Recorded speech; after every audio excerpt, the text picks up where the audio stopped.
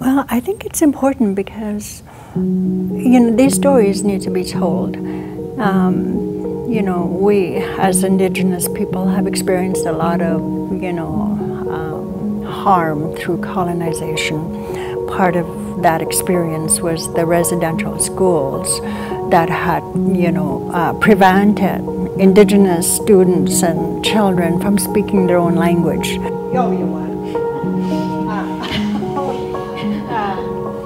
Then he saw what happened. Actually, he saw wild horses breaking reins and turning wild and eating each other. And so I think that they kind of knew that this was a creature that was cannibalistic. And then that's when they came along, right? Yeah. Yeah. Yeah. Well, first of all, it's a great play.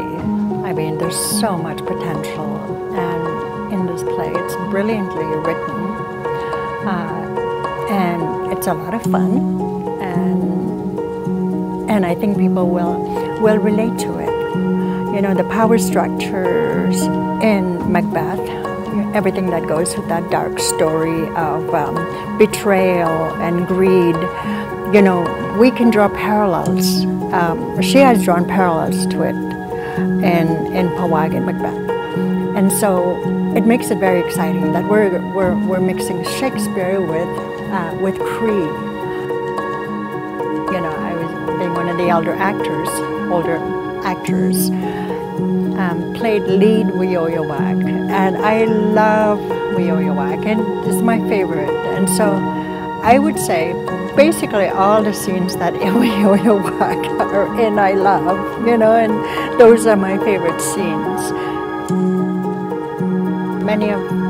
Much of the theater I've seen is based in mythology, so I really believe that our Indigenous artists are bringing back so much of the culture. We are waking up so much of it through our imaginations and creativity.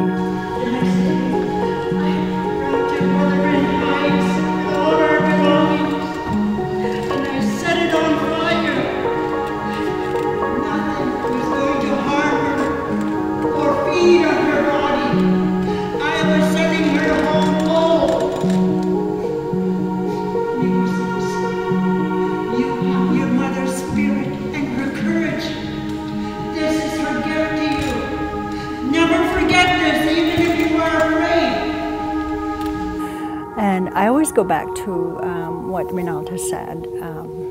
Reneltta, Arluk, our brilliant playwright, that, you know, if we're going to bring back our stories, let's bring it all back, you know, including the bad along with the good.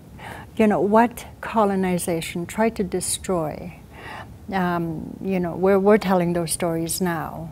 And so I think there's great importance in that.